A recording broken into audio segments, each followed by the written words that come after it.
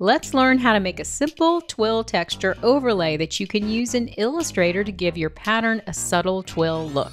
We'll start with the 1 inch by 1 inch square. Go to the Object menu, choose Path, and then Split into Grid.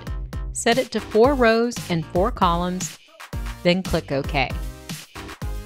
Now color the squares to create a diagonal stripe pattern, any colors you like.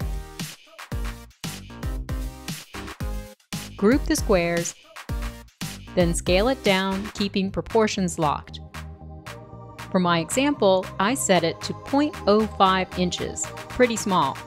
Next, drag that into the Swatches panel to create a pattern fill swatch. Once you've got your plaid or base pattern, add another fill on top of it in the Appearance panel and apply your new twill pattern. Click Opacity, choose a blending mode, like Soft Light, and adjust the opacity for either a subtle or more pronounced effect. Play around with the settings until it looks just right. You can toggle the visibility to see the before and after.